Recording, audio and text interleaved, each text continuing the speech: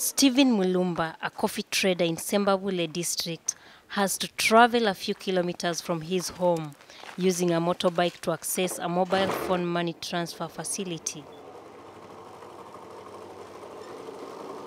He is on his way to Matete Mobile Phone Money Center to deposit money in order to carry out his business. On his arrival, Mulumba goes directly to the agent to make his transaction. The agent asks Mulumba for the money he wants to deposit as she explains how the service works. He hands out the money and his phone in order to carry out the transaction. Mulumba waits patiently as the process takes place. This service at Matete Sacco has made it easier for traders like Mulumba who don't have to travel long distances to make payment for their businesses. It is assisting me in that, like that.